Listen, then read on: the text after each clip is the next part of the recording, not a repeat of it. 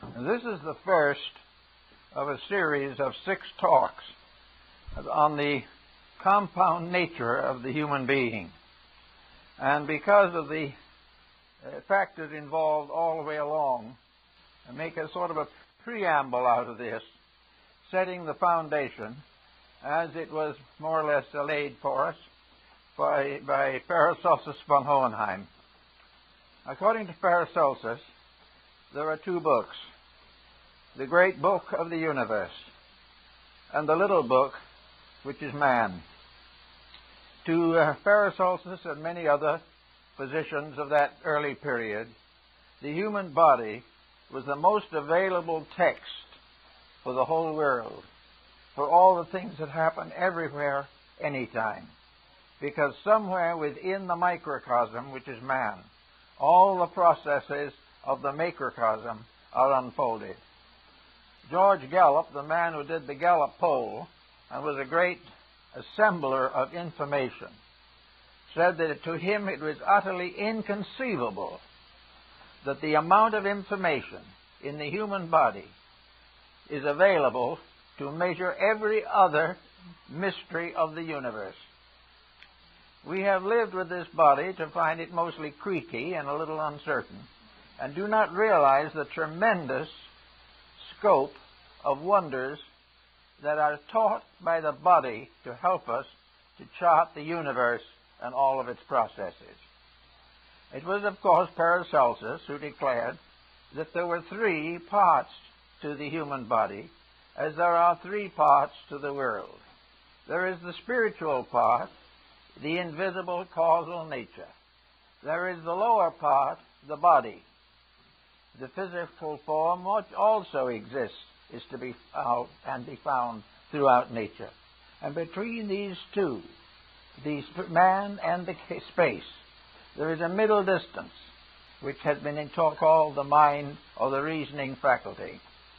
So man is spirit, mind, soul, and body. The universe is spirit, mind, soul, and body. And these departments or divisions were the basis of most ancient reasoning and reckoning. But there's an interesting point here that I don't think anyone is making. I've never seen it made, and I've never seen a real definite effort to understand it in the large and important terms with which it can be involved. Actually, there are 2 functions in man that we have to consider: thought and memory. The individual is the thinker who remembers. Now, this is very ordinary and sounds very simple, but it is the source of infinite confusion. The thinker is an entirely different function of the compound human being from the digester or memorizer. All memorized facts are static. All facts which arise from the direct observation of realities are, we say, active. Now, the development of the memory has to a great degree burdened mankind from the beginning of time. We are depending more and more upon what we remember and less about the original thinking of which we are capable. The thinking is an active process. Whatever is thought may be later recorded and put on paper or on a cylinder or stored away in the memory. Memory is a storehouse, but it is very little use unless there's something to store in it. And this has been where the weakness has been in our modern thinking. When we go back to the ancients, when the life was comparatively simple, and carvings on the walls of caves was about all the records we had, the factor of thought was much more dynamic than it is today. Because the native of that time had no memories to fall back upon. There was no previous history of the world in which he lived. There was no previous account of the adventures of others like himself. Because he had no record and no written form to tell him what to do in an emergency. He was gradually forced to a very positive position. He had to think. He had to try to find the answers for himself by himself. He had to try to figure out what to do when the cave bear attacked him. He had to find out what to do when he was stricken with an ailment or suffered from an accident.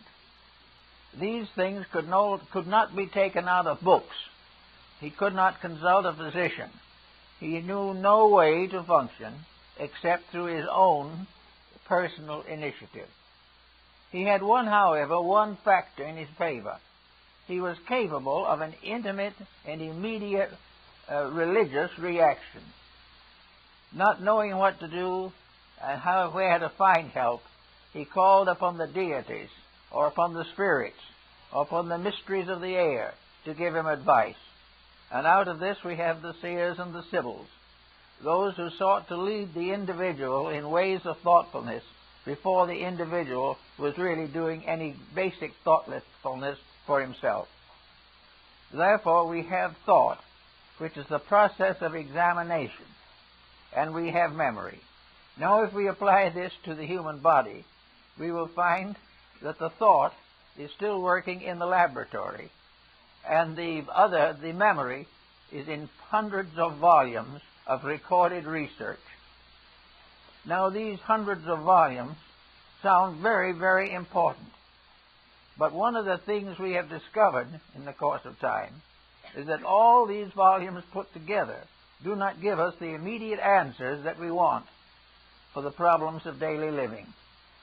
We have got to think today in order to survive.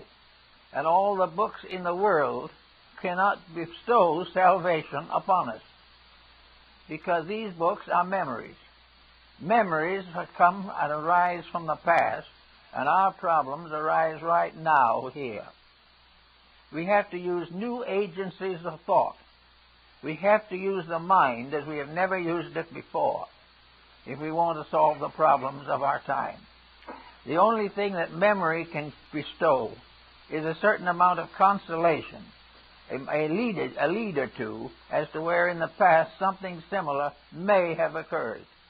But if we go back to that past when that something may have occurred, we will find the situation so basically difficult and different that we do not find the answer there that we are seeking now.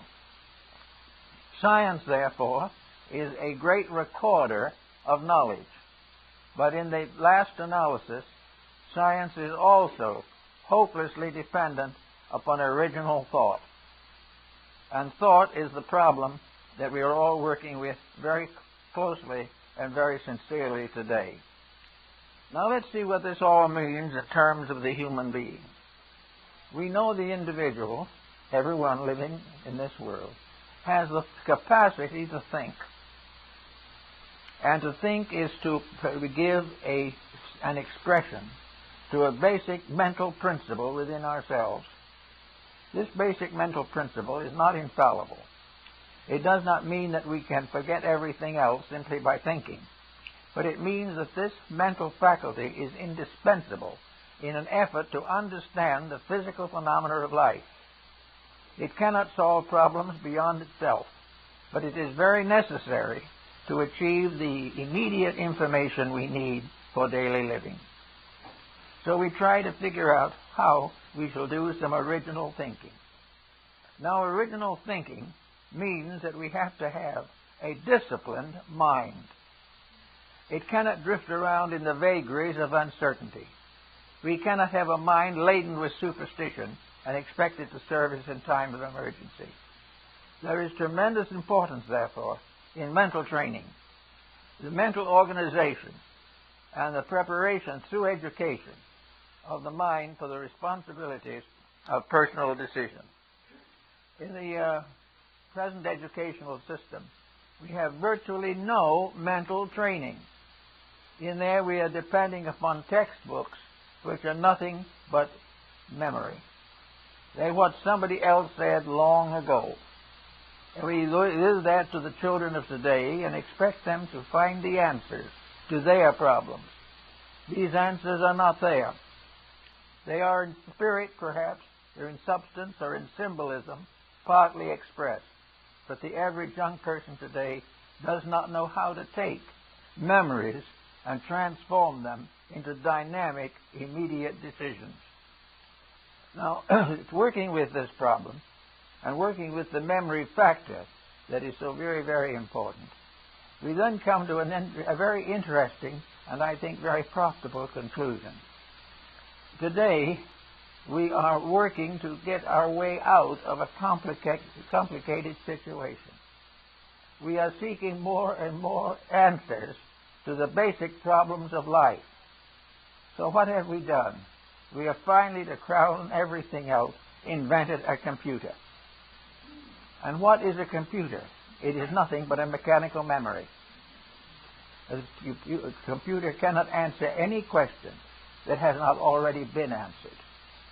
It cannot come to any conclusion which cannot be gained or brought back from previous conclusions. The computer is not a thinker. It is a rememberer. We can put great volumes of statistics into the computer, and they will come out in a bit more orderly way.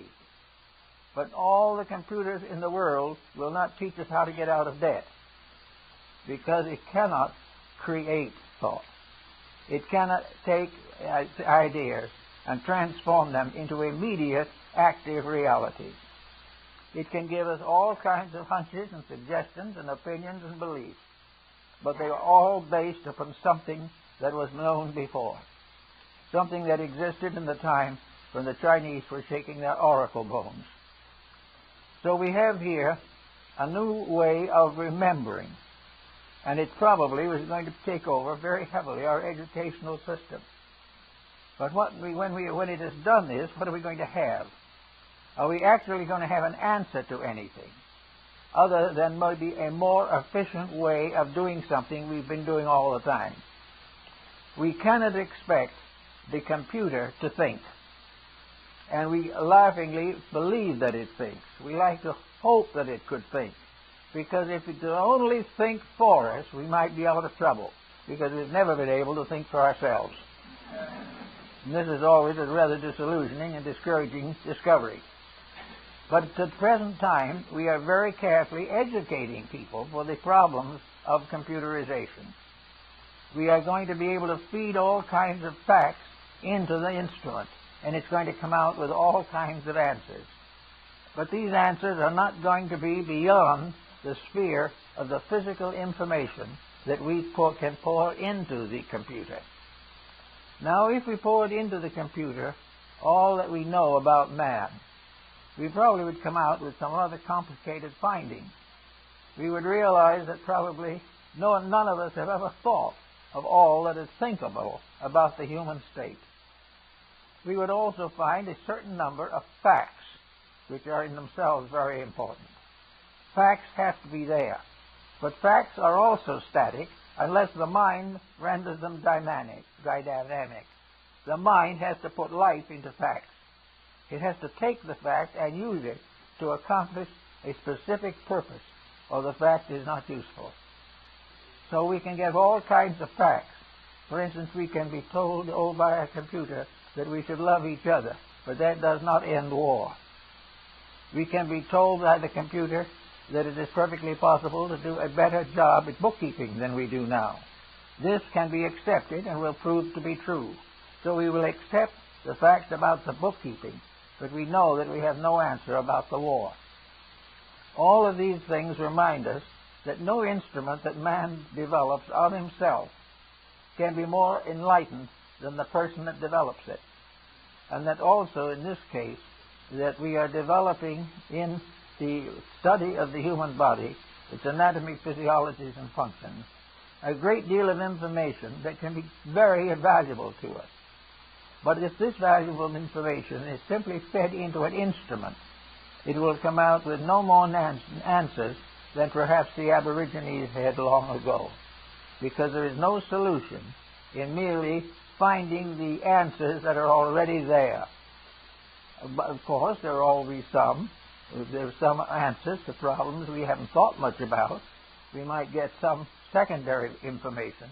But the primary problem of where we're going from here has to be mastered by the mystery of the mind itself, and not by any form of computerization or the regimentation of knowledge in retrospect or in anticipation.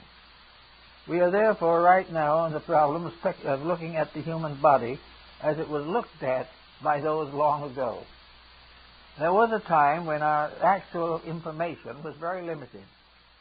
Therefore, all knowledge had to be from experience. The individual in a little tribe of a half a dozen natives somewhere in the valley of the Rhone had to live the best he could in a cave with a stone axe. Everything that happened to him was very real, very definite, and very consecutive. He did not know how to solve these problems, but it gradually dawned upon him that there had to be an answer.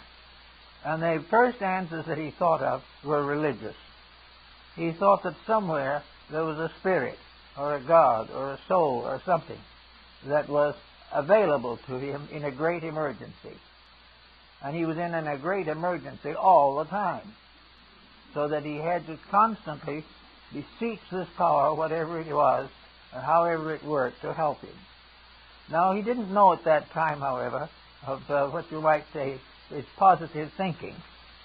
We use positive thinking a great deal to solve problems these days. And he did it, but he didn't know it. His positive thinking was to think there was something better than he was that could take care of him. He didn't think he could do it for himself, but he thought it could be done. And that began the development of theologies and philosophies and moral systems. They were all part of man's desperate determination to answer the hurt that he had today.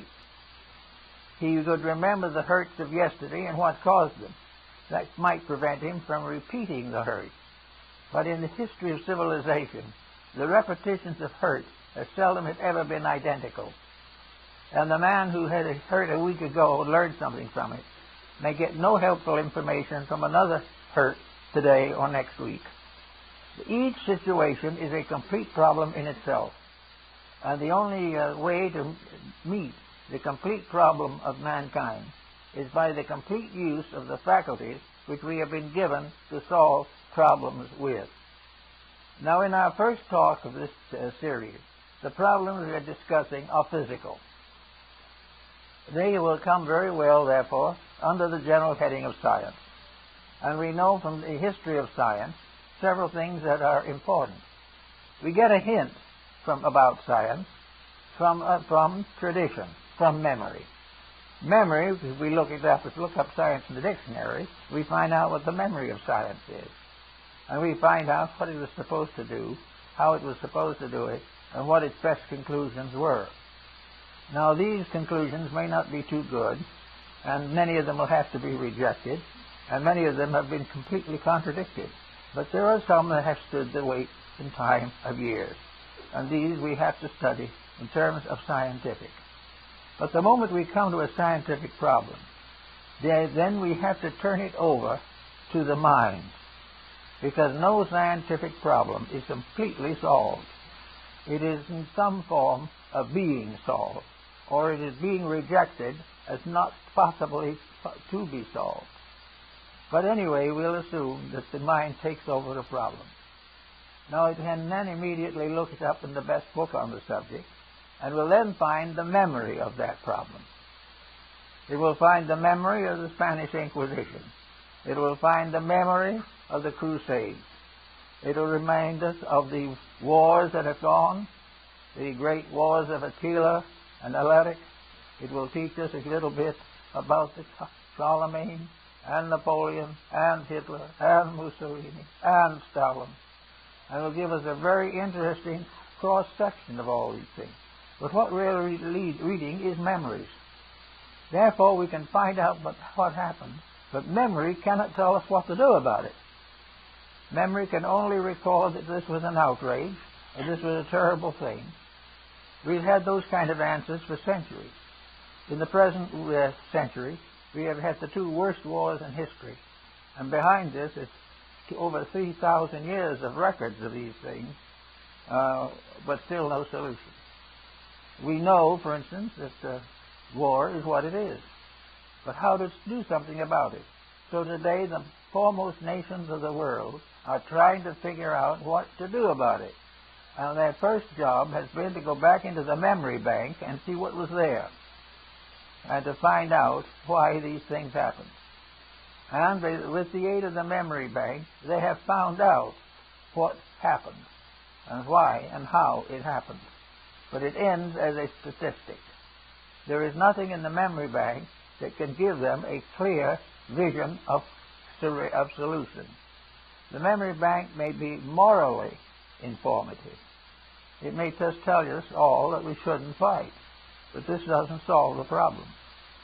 We also have the consideration of from memory of all the various experiments that we try in daily living, of paying bills, whether we live within our means, and all these things are in the memory bank. But when it comes to daily life, we more or less ignore that. We do not learn from experience. We keep right on trying to do it our way. We can read from the memory bank of other people, as in the case of narcotics addiction, and find out what it does, but it does not prevent us from turning in our turn to the same vices and devices. So there's a great problem now of trying to find out some of the facts about the human being. Facts that were amazingly understood long ago. Understood at a time when there was no way of simply reading your way into a solution. There were ancient writings. There were books on anatomy and physiology in Egypt 4,000 years ago. Even if we could find them all, we'd probably pay no attention to them, because they belong to another generation, another world, another time. But they represent the memory bank of how to keep the peace. But all the memories in the world will not keep the peace, for the reason the ambition of the individual is far too powerful to answer and to respect these discoveries. So the mind must step in and work with the material. It must also add to the memory of the past the experience of now. The mind, therefore, has to work with now. And now, in some way, never quite fits the past. It never quite solves the mysteries of the past. And the mysteries of the past never quite solve the modern problem. The nearest we can gain for moral solution is ethics, which will contribute something. But most people are unwilling to live according to it. Now, from the human body, we gain a whole group of interesting facts. As I said, Paracelsus says that there are three parts to the mystery of man. Man as a causal, spiritual being, man as an intellectual individual, and man as a physical body. These three correspond to the three worlds recognized by ancient antiquity: heaven, earth, and hell.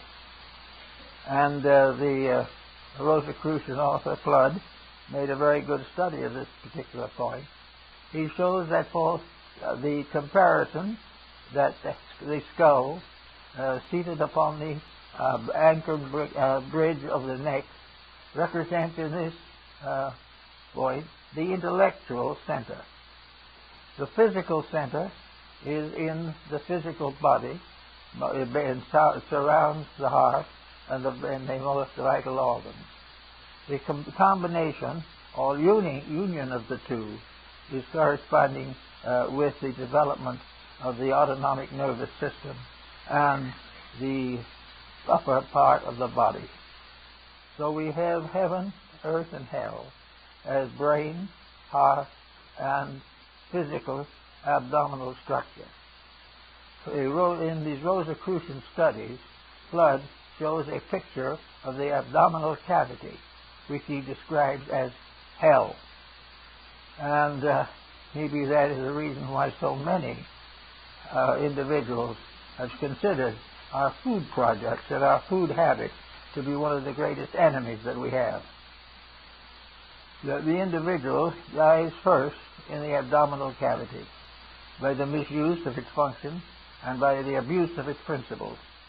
The problem of taking care of that, however, is largely a problem of justice. The individual will find out gradually that nothing he ignores will do him any good. He cannot think himself out of an action and get anywhere.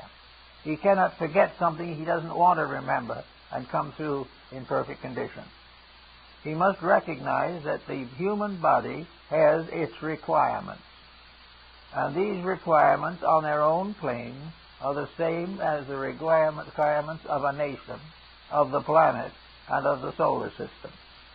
Everything that is needed for man is needed also in some form or condition for the whole of the universe, all the way to the ultimate causation. We live in a world, therefore, in which all problems break down into one grand problem. And unless we approach the one grand problem, we cannot get too far with any part of it.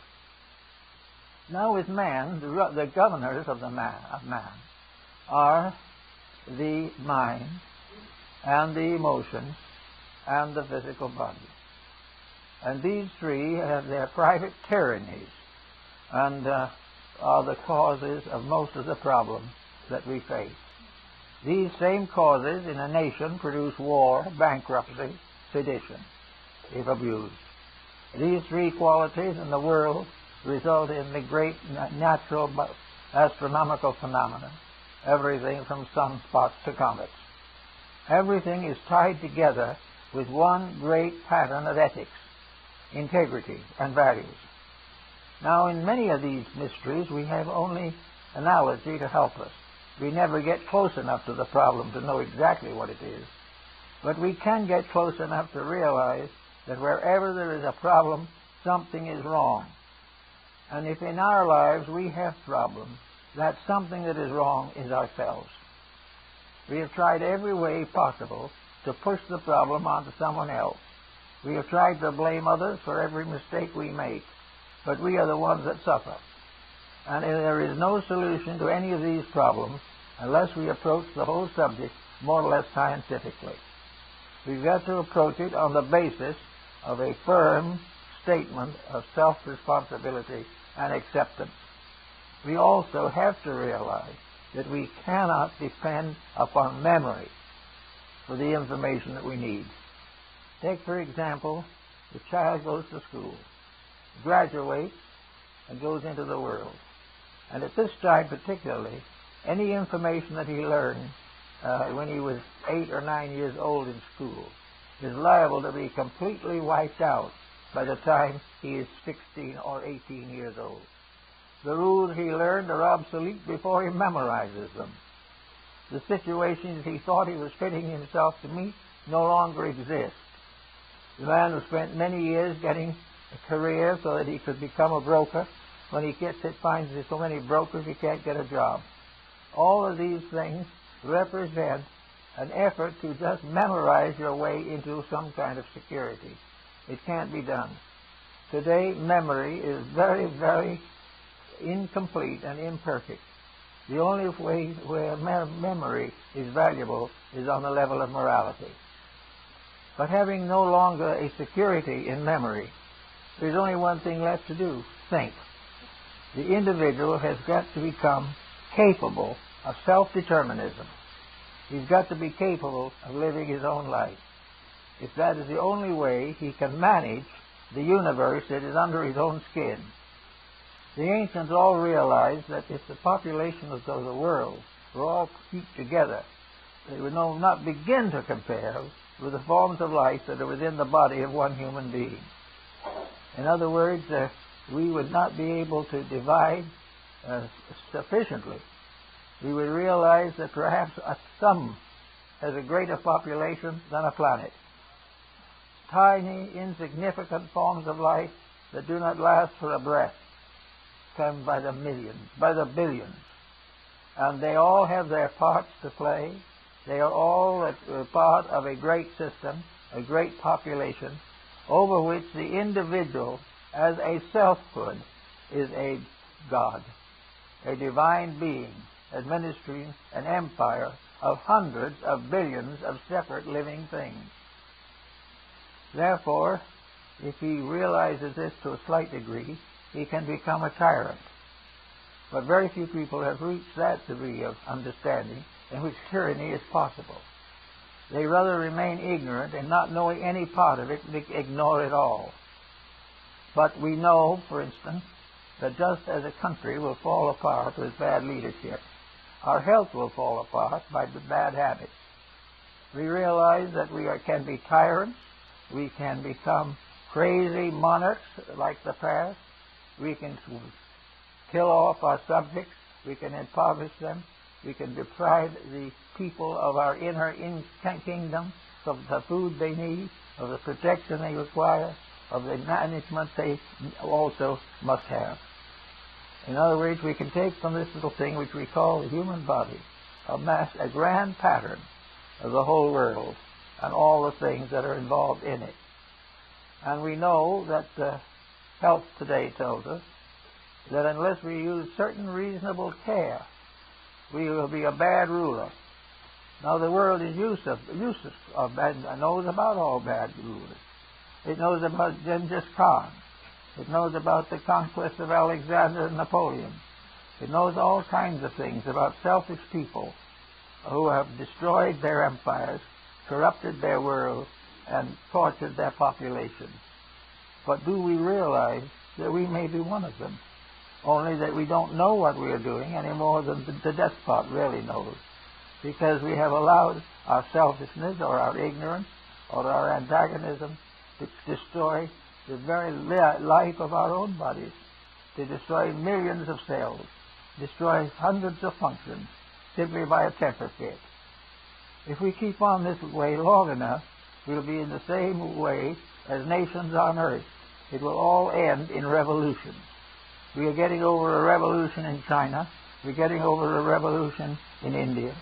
Also a revolution in all other nations of the world. We have revolutions on every hand. And most of all, we have dyspepsia, which is one of the worst of our private revolutions. We have dyspepsia because we are tyrants, because we pay no attention to the population of our own private world. To find out and understand this, then, begins the problem that we find in all philosophical systems.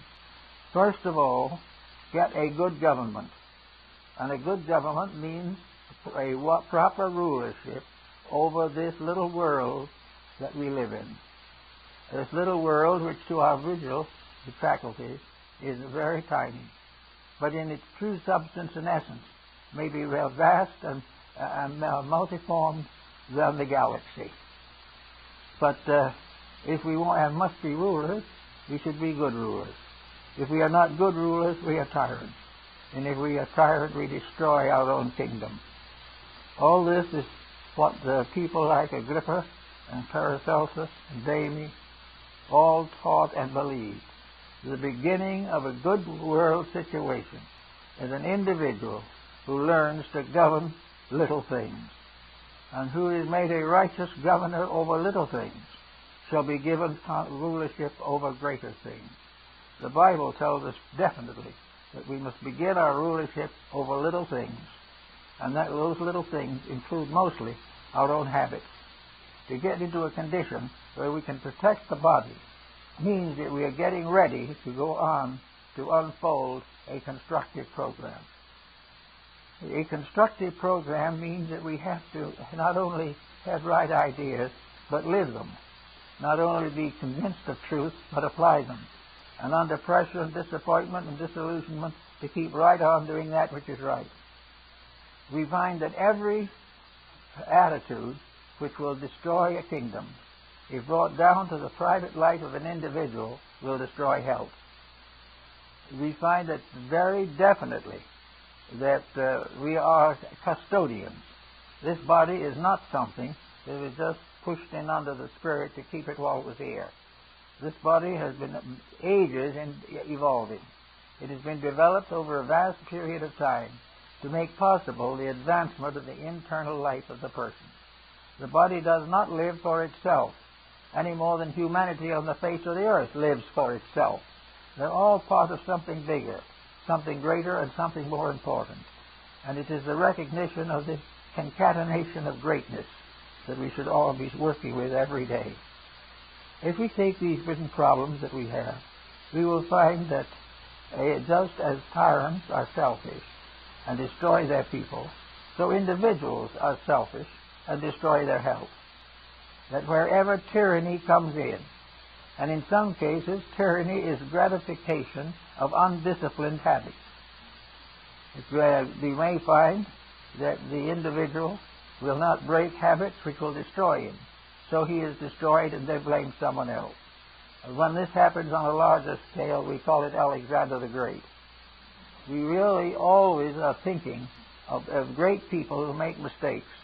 But in this little mystery of ourselves, which is a very small but tremendously powerful one, this little mistake is something that can take away the health and endurance of billions of living entities within our own body. All this is something that we do when we study alchemy and chemistry. We have to begin by a profound respect for the economy that makes possible the creature that we are. So we get away from the belief which we have in so many things. For instance, in law, if we don't know how to try the case, we get out the books and we read. And we hope that when we read, we will get the answer. When the individual is sick, we make an examination. But the examination is read according to the experiences of the past. When we prescribe a drug, it is based upon some preparation which we have found in the catalogs of drugs and hope to God it's the right one. And it is the same in politics. When we elect a politician, we go to the Romans or we go to the Greeks or even the Chinese to find out just how it should be done. And we get generally a government of theory and lack of practice. And we discover that without disciplining ourselves, we have elected an undisciplined body to govern us. So that all the way along, every time an emergency arises, it is a determined fact that we have to be prepared for it. Now, how do we prepare ourselves for these facts? First of all, we must prepare by a series of moral lessons. When we elect someone to public office, we hope we will get the individual who is best qualified. When we try to make decisions of our own, we hope that we are in a condition to make a just and intelligent decision, which may or may not be true, usually is not. So we have to prepare ourselves for responsibility. It has been talked about the importance of having a university for the education of diplomats and those in heavy political positions, that they should be trained particularly for that. Well, you can say the same thing. The entity that lives in our body should have the proper administration, and it should have the watchful care of enlightened electors who know exactly what they are doing and are doing that which is best for all concerned. The experiences which we now recognize, as coming partly at least through memory, have their value, but they are only nudging us to go and trying to get us to go on to something better, something more useful, something more wise. We may take an example from one of these, but we can't leave it there. We have to go on. Now we're going to try to go on into the next century. And we're going to try to take this human body, probably, for as many more years as possible.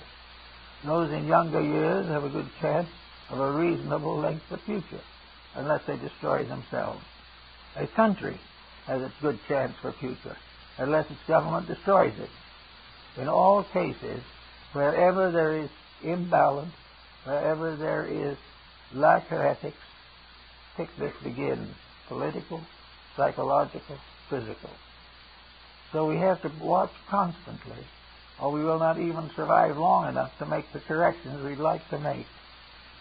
So we're going now into the study of this body to find out a little more about it, a little more about how it works and why it works. And we have a body which is a kingdom, or an empire, or a republic, or a commonwealth, and can even become a communistic state. All of these things are possible, and Plato reminds us that all of them are equally meritorious if they are administered with intelligent justice. There is no bad form of government. There is only a misuse of governmental power. Therefore, no matter what the form may be, it will work if it is honest.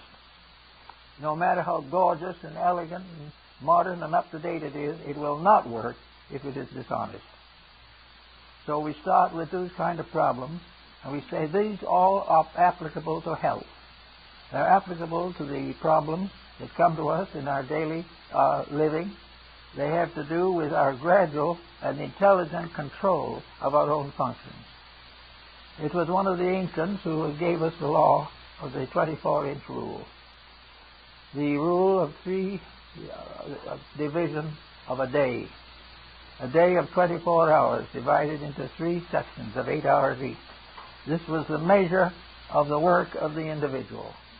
And these are 8 hours for work, 8 hours for repose, and 8 hours for self-improvement.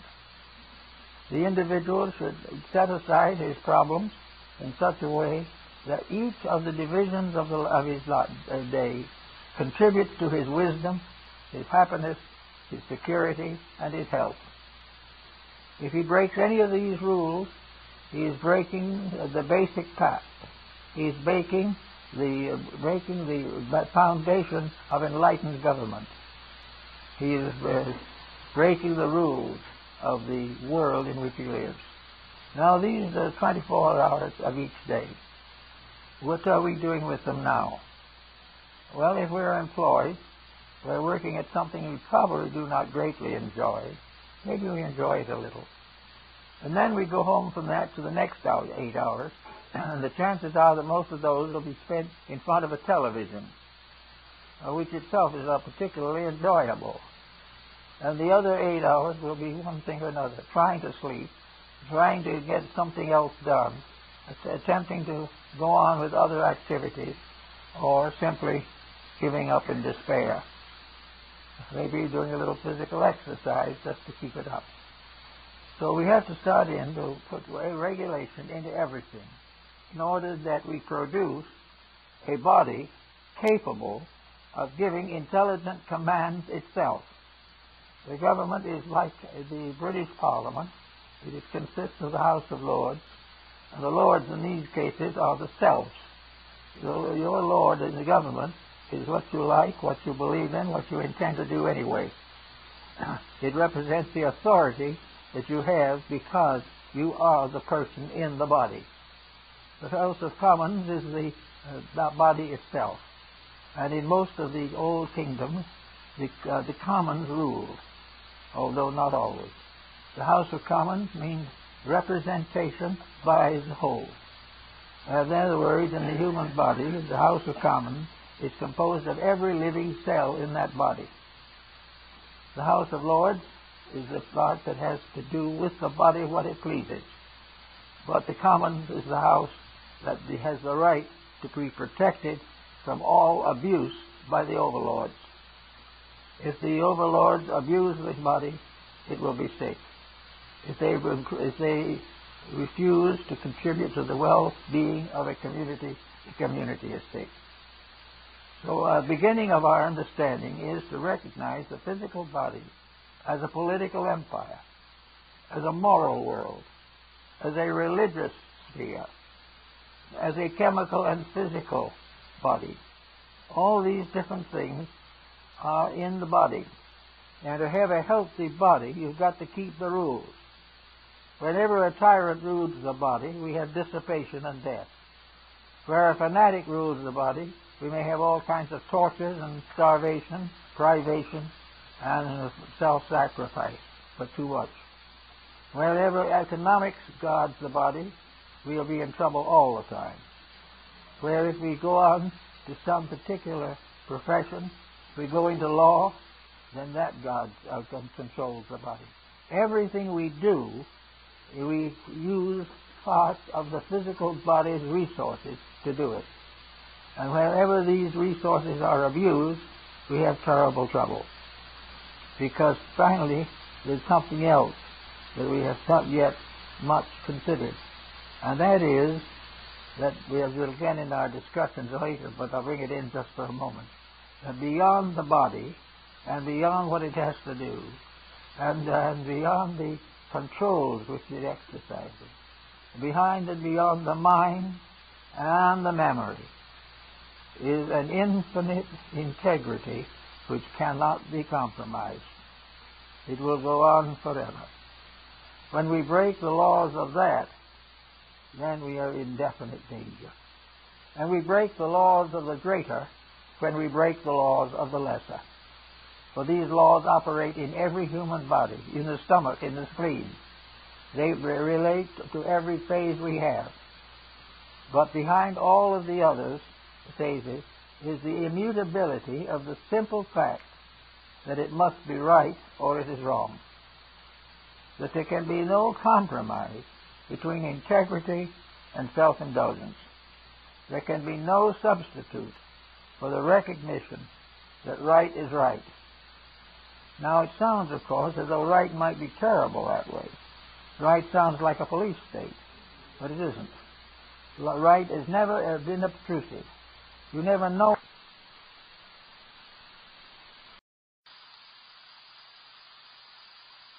right until you do wrong.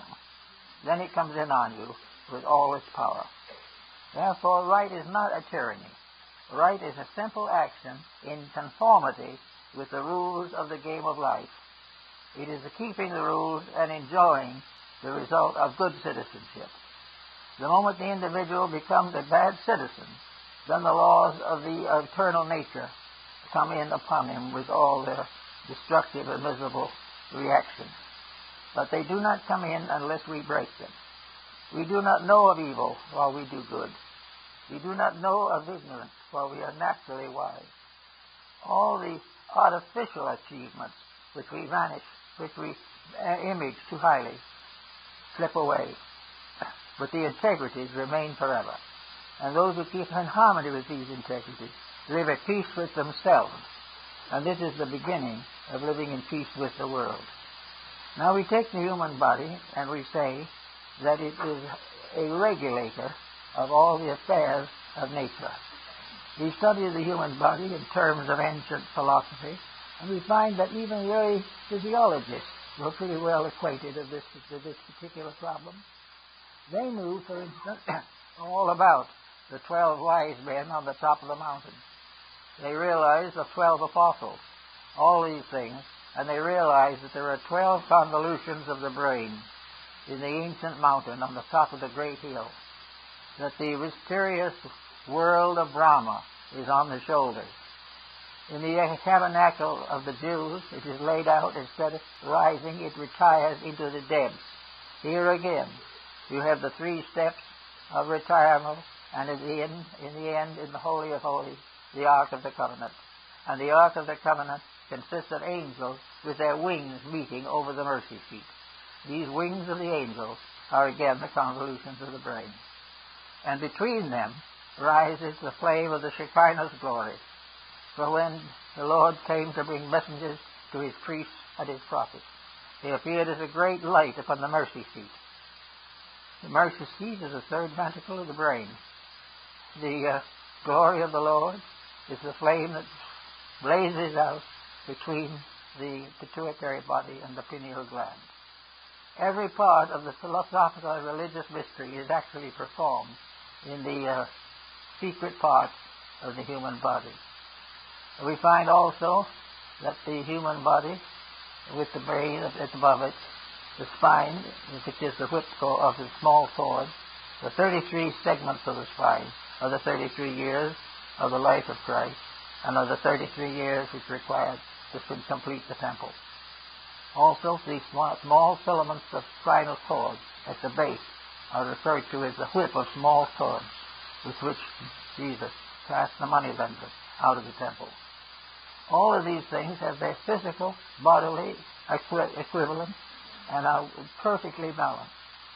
We know that the diaphragm supports the Mount Moriah on which stands the Temple of Solomon. We know that the vagus nerve is the great river of life. We know all these things. And, for instance, we know that there is the anatomy now refers to certain small growths at the base of the skull at the back as the pyramids. It knows that the outer cover of the brain is the dura mater, the rough or strong mother, and the inner covering is the pia mater, or the very subtle and gentle mother. All these terms are used in anatomy. And every one of them can be tied back to some religious fact, because they pertain to facts and circumstances that are unchanging. Everything that is inside of us is a miniature of everything that is outside of us. And when we begin to realize that, we also realize that all the false glories, all the crimes, and all the corruption are massive physical enlargements of the bad habits that are continually fluttering around in our own subjective lives. So we try to work with all of these problems, knowing that the first problem we have is this physical body, that we want to live in it as long as we can, and as helpfully and happily as possible. And that to do this, we must do what we can. No one will do it perfectly, but we'll do what we can to make it not only a useful body, but dedicate its use to some purpose beyond the wasting of time. That there is always something to be done, that a body should be built in the mother's womb, should go through all of this mysterious transformation, pass through all the kingdoms of nature in miniature, and finally become born into this world in great pain and travail. That all this should happen. Then it should start and grow up and go through all the problems of becoming an adult out of the stress and pressures of our modern environment. And what does it do when it has accomplished everything? It takes on narcotics and kills itself. This is not what was intended. And there is no way in which this type of thing can ever produce forgiveness of sin, because it is not a forgivable sin. Sin is very different. This is simply an individual who actually doesn't know or doesn't believe that he has any purpose in life other than to try to stay here in some way as long as he's comfortable. These things have to be built in. And why do we say they have to be built in? Because they are part of the science of the human being, which means they are part of the science of medicine, that they are the part of physiology, psychology, anthropology. They are part of all the systems of work that have to do with the well-being of the individual. And every day today, there are new problems created. These problems probably will not be corrected by use of memory. They will be corrected only by the use of the mind in a proper way to solve the difficulties which have resulted from using the mind in the wrong way. It must be used as it was intended. So we find health not to be divided from wisdom. And the functions of the body are one with our love for God and our fellow man. There is no way in which hate can ever produce anything but trouble. And while we hope that it's going to trouble somebody else, it always finally troubles us. So little by little, we become aware of psychical or physiological the mysteries relating to the body. We realize that it is something that can be incredibly important, that we can produce in this world leaders who will protect us and guide us and help us all to attain the fullness of our manifestation. It can produce families of people who really understand each other and are willing to sacrifice together for the common good. It will produce those who are willing to labor for peace and suffer as necessary to overcome the dissonances of war. All things can happen if we release into manifestation the basic potentials of the human being. And to do this, we have to realize that we are constantly being injured in even the simplest things we want to do right. It isn't always possible for us to know what is right. We can only know what we are told unless we do some thinking. If we are willing to hope that somebody who claims to be an authority can speak for us, then we have to take the chances. It's exactly like the probabilities of finding a good bookkeeper or a good doctor. All these things have to be either done by ourselves or else they have to be delegated. And if they are delegated, we have to expect a certain amount of imperfection or incompletion. Ultimately, everyone must lead his own life into the good world we all hope for.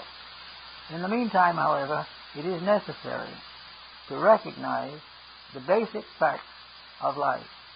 I had a letter not long ago from someone who is trying to improve by the use of new and religious ideals now current, and wants to know if certain groups are legitimate and certain groups are telling the truth, and if it's all well in the religious world.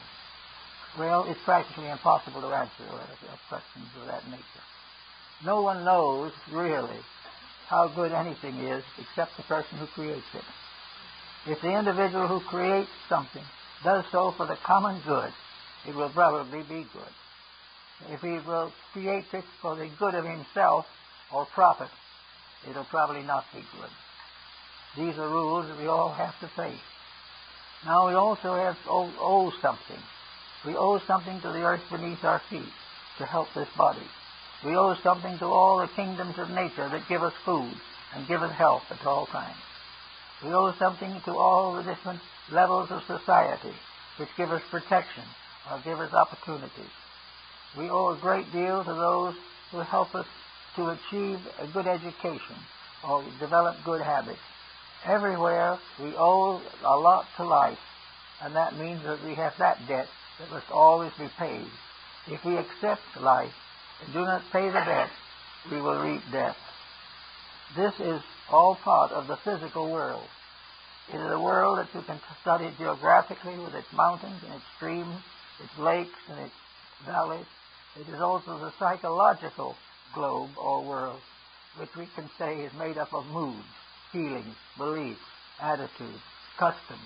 All these things are part of a social or civilized world government or world life.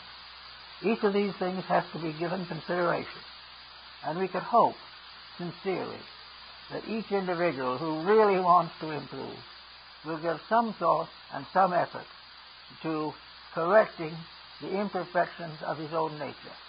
Not because we want to hurt him or worry him or we want to torture him, but simply we want to save him from the inevitable suffering that comes from willfulness or ignorance. We have now better knowledge of many things than we had before, but we also have developed a strange and almost uncontrollable abandon economically and socially. We live only to spend, and in order to do this we must steal. And if we take the other man's money, it's exactly like taking his food. For if it is his life and its only support and only security, we have no right to make this impossible to him. The human body has to be at peace. Now, where does the human body most often get sick?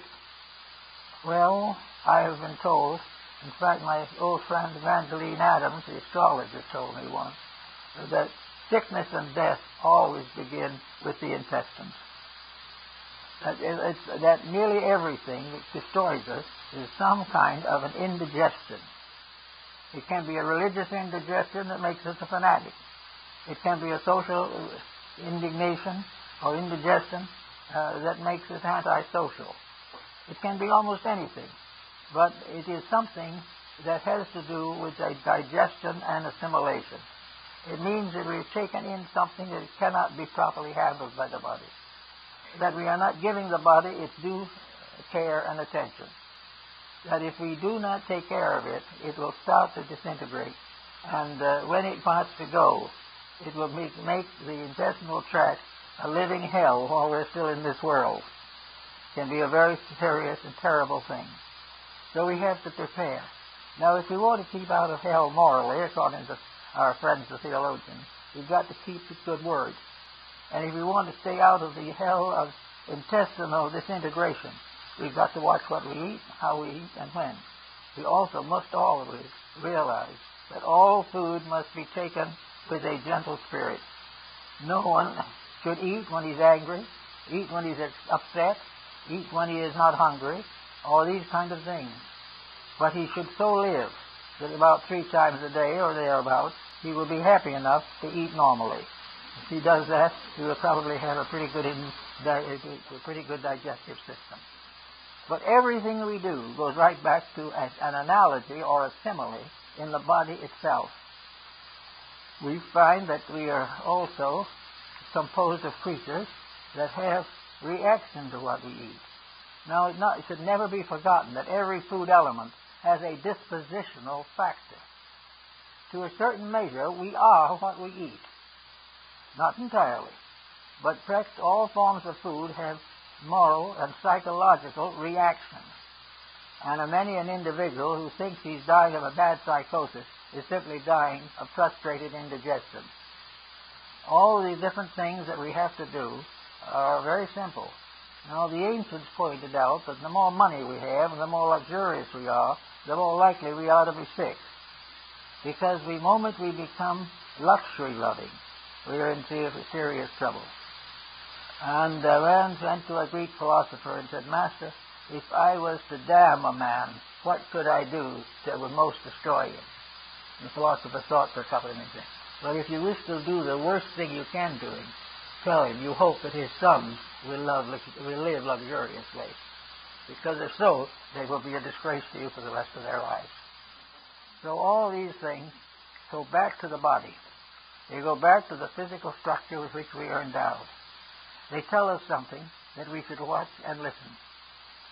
We cannot solve these problems with stomach pills. We cannot get away from these mistakes. We cannot get away from the danger of alcoholism. We cannot get over the disabilities of cigarette smoking. We cannot possibly get over narcotic addiction. And we can't get over all forms of rich and indigestible foods. These things are destroying not just us. But imagine now that we became infinitely small, and we're located somewhere in the southwest corner of the liver. It's a funny place to be, but it'll do for the moment. Being in the place of the liver, and being a 1/1,000,000th of an inch in diameter. And we are there, and this is our homeland. This is the land for which our fathers died, this little piece in the corner of the liver. And in the midst of the fact that we're getting along pretty well, the family is secure, and we're just getting down to the point where life will be pleasant. Suddenly there's a terrible agitation. An earthquake has struck the liver. Now, what caused the earthquake? Overindulgence. There may have been a little psychosis of the liver thrown in. But all of a sudden, this little being, everything that's important is taken away from it. It has no longer the power to live. It has no longer the power to do anything. Its world has been destroyed by somebody who ate too much. And who is his God? He had no way of resisting this. But all of a sudden, the power that fashioned him destroys him. And he gets very little not to understand. All he can do, if he can do anything, is to weep and fade away. Now, in another world, such as we're in the big one like now. All right, instead of being in the corner of the liver, you could be in the center of Armenia a few weeks ago, when a great earthquake came through and destroyed better than 30,000 people. This seems to be an act of nature. Nobody knows what to do about it. They just think it's one of those things that happen. We don't have to think that. Because long ago, back in Alexandria, when they were studying all these types of things, they realized that earthquakes do not come just simply out of indifference in nature or accidents that can't be described.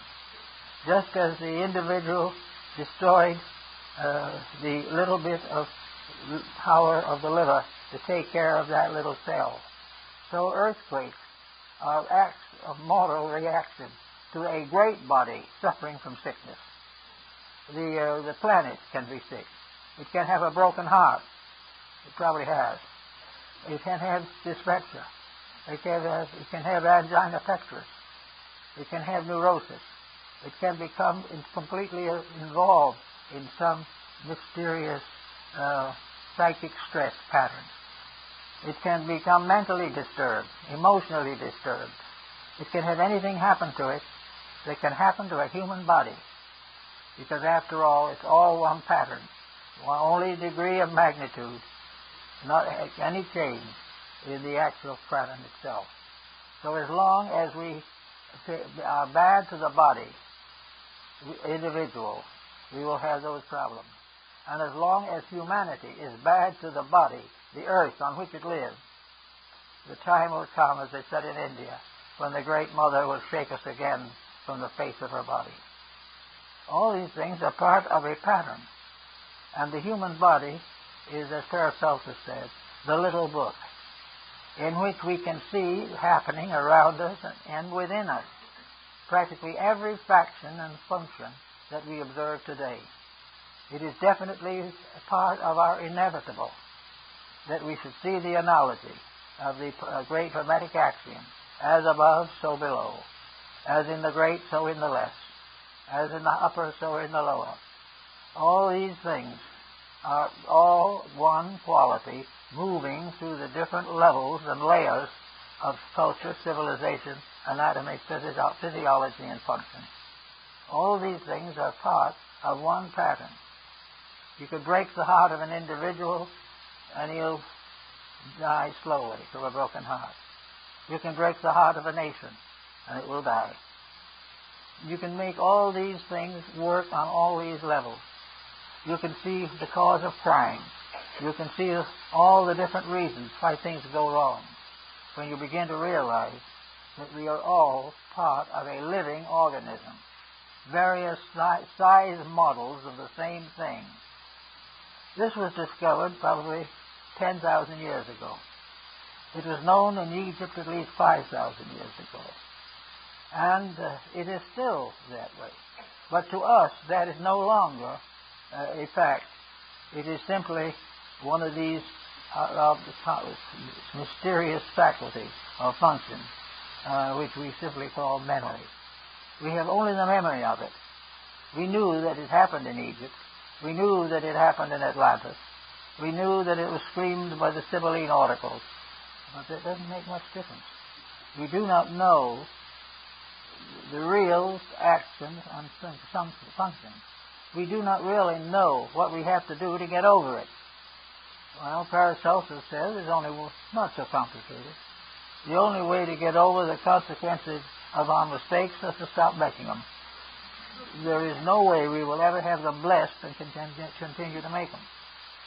If our world is in trouble, it can only remain in trouble until we correct the trouble. Now, we are not going to correct the trouble by writing books on the trouble. We're not going to do it by quoting the elders who wrote on the trouble.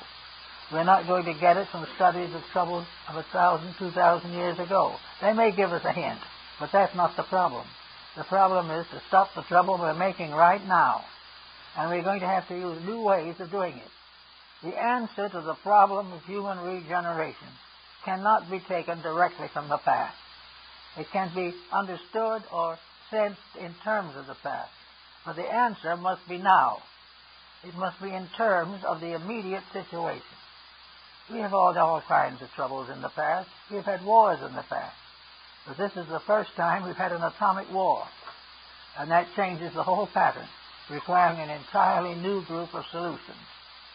It's not going to be possible to do what they did long ago, arbitrate a war, and sit around a table and sign the peace tract. Now it's going to take more. We're gradually approaching the danger point in which there is no way of stopping the mistake except to stop making it. And that is the thing we're all fighting against. We're fighting against the curbing of our luxuries, our expenditures, our jealousies, our affections, or our hatreds. We want them to be all left alone so that we can do as we like. Every nation that has done it that way has died. But the fact that it died doesn't mean that we could save ours simply by copying the laws of the other one. There is a separate factor every time because there is an evolutionary movement here. Things are moving. Therefore, all solutions must be moving solutions. They cannot be based upon some static point 2,000 or 3,000 years ago. They have to be used in a new way. We can take the morality, we can take the ethics, we can take everything that is useful out of the past. But in each case, there must be a positive, immediate action of our own to take care of the situation. We must make a move that no man has ever done before if we are to solve a problem that no man has ever faced before.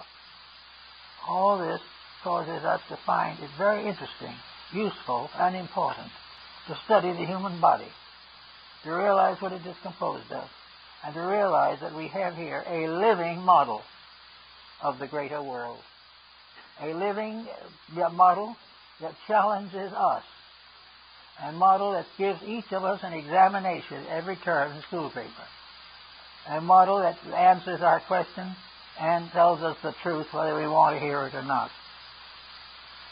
The body then becomes man's most immediate agent for improvement, for the resolution of problems.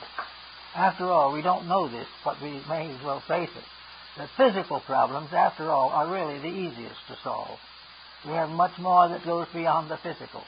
This is just the first step.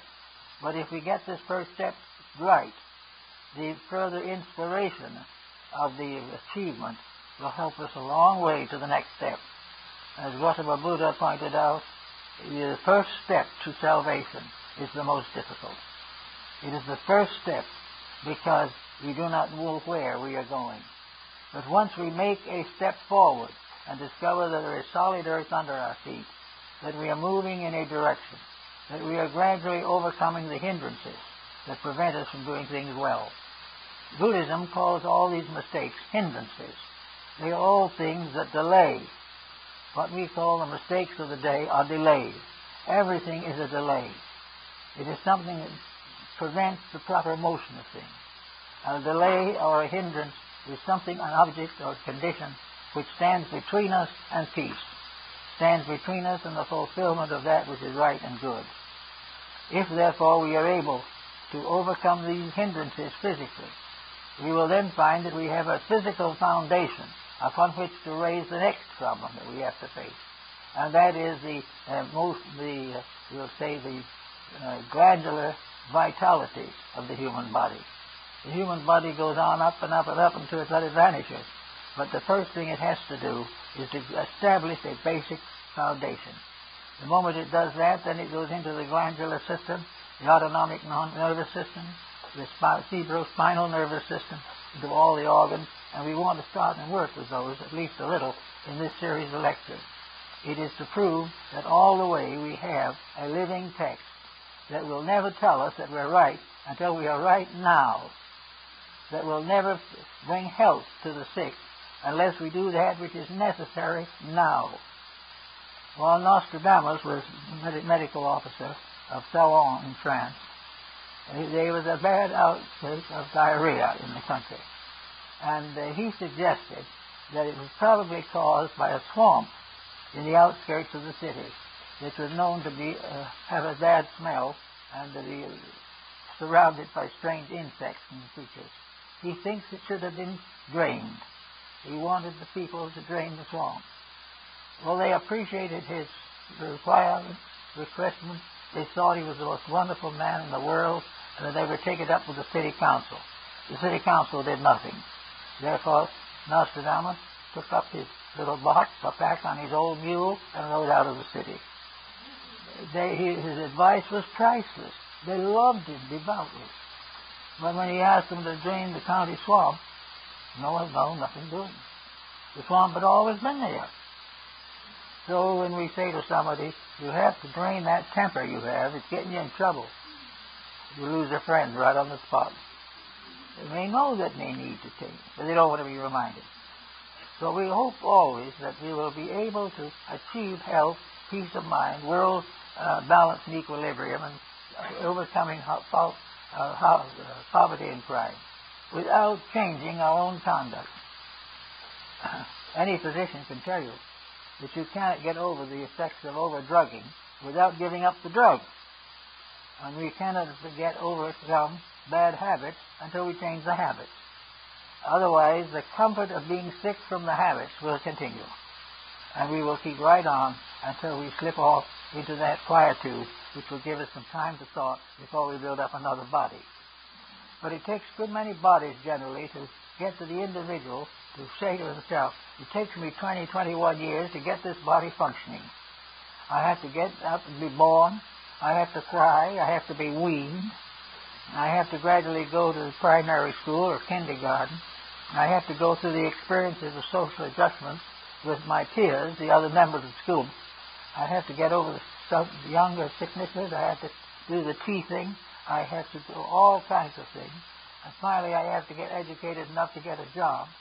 And I'm about 20 years old by that time, and have all that work behind me, all this problem.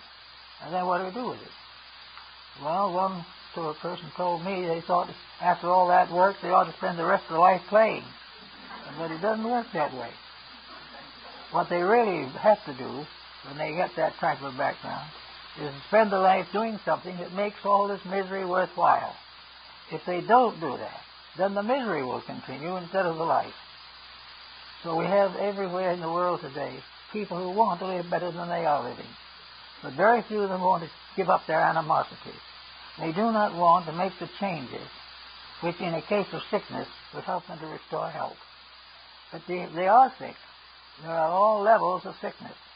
And until each level is mastered, corrected, or understood, and if necessary apologized for, there is no probability of improvement. So these philosophers, the Rosicrucians and the Alchemists and the Kabbalists, had this realization that you cannot depend entirely upon memory for anything. You have to take what you remember of the past, put it into the test of now. The past helps, but does not complete. Everything that has to be solved must be solved by the individual growing now. Now, there's nothing in this growth pattern that says he has to be perfect. Because of 10% improvement would so change his life he'd never recognize it. But it is true that he has to change himself. Tradition, example, knowledge of the past may give him some of the instruments to work with. But you take those instruments, adapt them to the pressures of the moment, and live clean and clear now. And that is the only way he can get over the problem. There is no way in which he can substitute economic success for any major form of ailment. There was a man up in Alaska who got a lot of gold after the gold strikes up there. And of course, having a lot of money, he wined and dined himself to the point that he came to his deathbed. And they told him it was only hope, and that is if he went out to Mayo Brothers, maybe they could save him. So off he goes to Mayo Brothers. They work on him for a while, patch him up pretty well, and they tell him that he'll make quite a little more mileage off his old body if he will live principally on bread and milk, if he keeps away from all rich food. So he goes back up to Alaska again, and he's so happy that he is going to have a little further lease on life that he puts on a big banquet for all his friends and dies the next morning. Now, this is a rather abrupt answer, but hundreds and thousands of people are doing this very thing just a little more slowly. So another thing is important. If you understand the mysteries of the human being, the body, the mind, and the soul, you can also, in this way, gain a very full understanding of practically every external phenomenon of nature. You will find that in becoming master of yourself, you become master of all worlds.